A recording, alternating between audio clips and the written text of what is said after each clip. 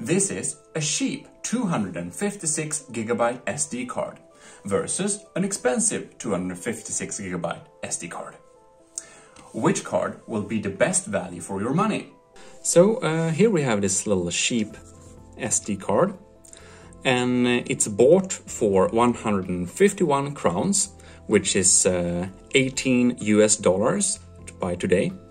It's branded Huawei, but as one can kind of see from the package, the package doesn't really say Huawei, so safe to say this chip is actually not from Huawei.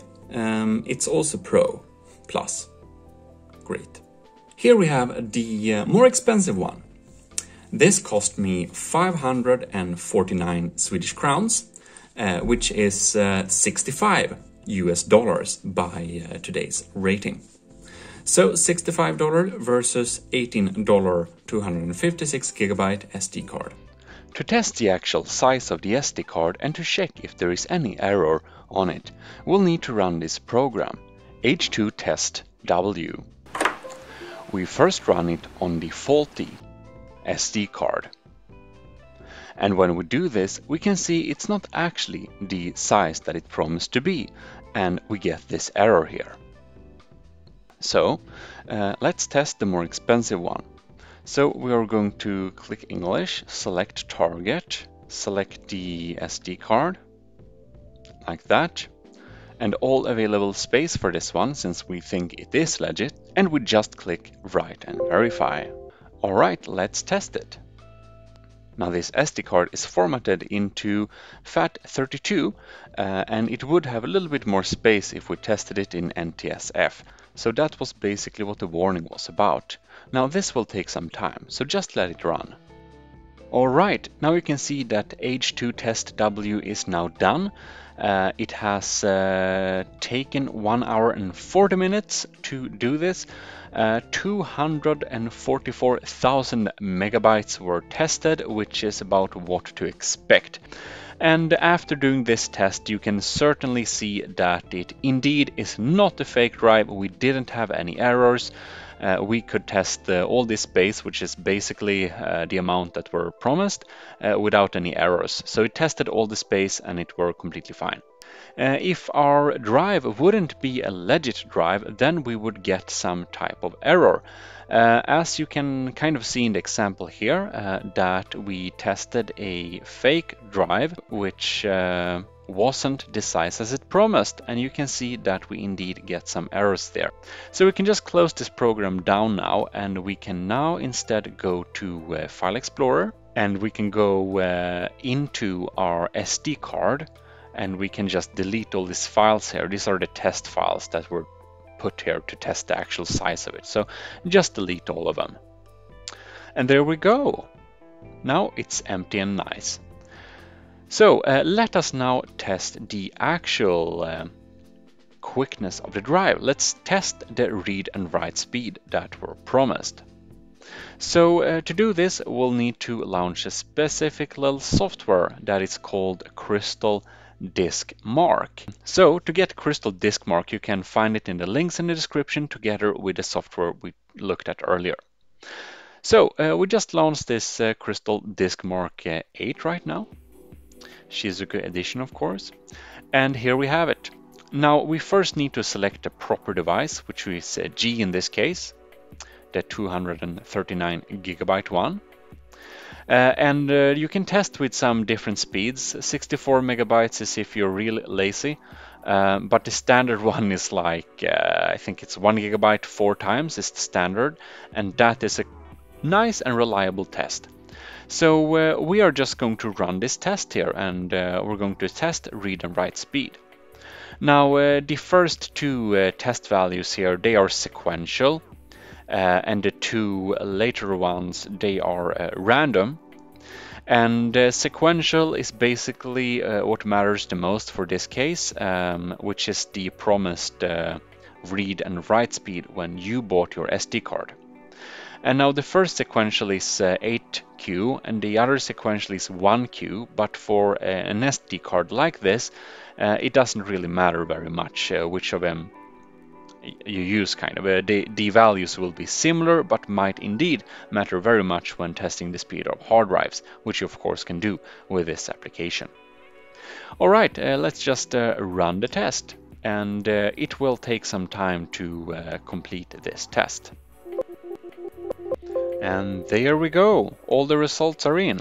And from this we can conclude that the speed of this drive is completely legit, since this one should have been 100 megabytes per second, or up to 100, and the write speed should have been up to 90 megabyte per second.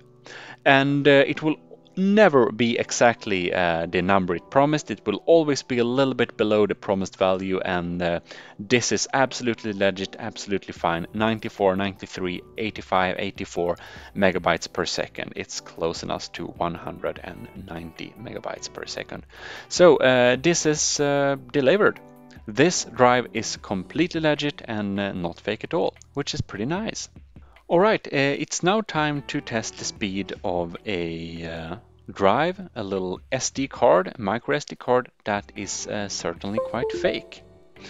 So let us indeed go here and start Crystal Disk Mark. There we go. We're now going to select the proper device, and I've already formatted this to the size it indeed actually is. And we're just going to perform a little quick test because, well, it will certainly not be the promised values. I would be very surprised. So let's just click all and check what speeds we actually can reach. Well then, almost all the test results, now all the test results are in. And of course we used a small size only one time, so this is not super accurate. But you can see that it's accurate enough for us to tell that it's no way near 100 megabytes per second in read, and nowhere those levels at write. This one is super slow, very sad SD card, which is pretty expected, since you know the size is fake of it, so the read and write speeds were probably also fake. So there you go, pretty slow, pretty small, not worth the money. But at least we tested it, so hopefully this means you will not need to test it, and you'll only buy quite reliable SD cards and USB sticks and stuff like that. Like, it's very difficult to see from the outside of the SD cards if they are a scam or not. So you really have to test them, but the most important thing is probably to buy it from a reliable supplier. Unfortunately, some of the fake ones have gotten into hardware stores, but a good thing to look for is that, you know, the price. Is it too cheap? Then it's probably a scam. Unfortunately, some expensive ones are also a scam. But what you definitely need to look at is that the card is branded the same as the package. And it's also good to buy it from a reliable supplier, which is like not Wish, where I got my cheap one, not Amazon, and not any big like Alibaba or something like that. You probably need to get it from a reliable store. I got my SD card here, this one, I got it from a camera store that sells professional cameras, and they don't offer any super cheap SD card at all, which probably means they know what they're selling. If you go to a professional store, they know what they are selling. Now, what I bought mine from is a professional online camera store, but they really sell pro stuff. So, you know, buy from a reliable supplier, because this is obviously not worth 151 Swedish crowns, 18 US dollars. Hope this video indeed helped you, and hope that you will buy nice SD cards from recognized brands, like this one, for example. Pretty good SD card compared to this one.